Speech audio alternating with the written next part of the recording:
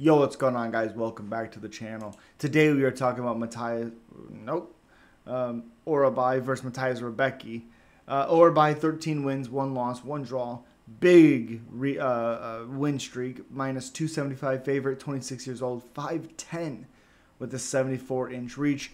Fighting Mateusz Rębecki, who's 9-2, 4-1 in his last 5 fights. It did lose that last one a little over a month, 5 months ago, but against Diego Ferreira. To his credit, he almost had the finish, ran out of gas, and then got finished. Plus 210 underdog at 5'7", 66-inch reach, 3 inch shorter than Orolbai, with an 8-inch reach deficit for Mateusz Rębecki. Also, doesn't really matter because of the fact that he's a grappler. He has decent striking, not great, but his grappling is very good.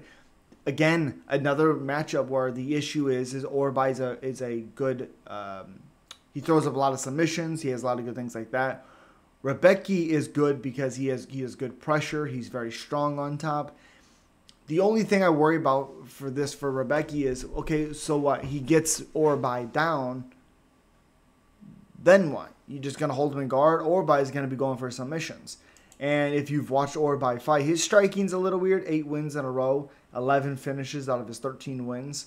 And he also has 7 first-round finishes.